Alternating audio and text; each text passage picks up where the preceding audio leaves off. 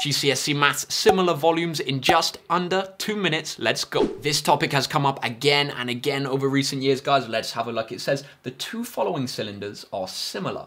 Calculate the volume of cylinder B, and what information are we given? Well, we're told that the height of A is 10 and the height of B is 20, and we're also told that the volume of A is 200 pi. How can we use this information to find the volume of cylinder B? What we can do is we can use the heights of A and B to find the ratio of the lengths in the two shapes. Then we can use that to find the ratio of the volumes and use that to find the volume of B. So the ratio of the length of A to the length of B, what's it going to be? Well, the height of A is 10, the height of B is 20, so we can say it is 10 to 20, and we can simplify this ratio. Dividing both sides by 10, we're going to get 1 to 2. So we know that the lengths in shape B are double the lengths in shape A. Now, how do we go from the ratio in the lengths to the ratio in the volumes? We're actually going to have to cube this ratio. We're going to have to cube the ratio 1 to 2. So we can calculate the ratio of the volumes, the volume of A to the volume of B, and it's going to be 1 cubed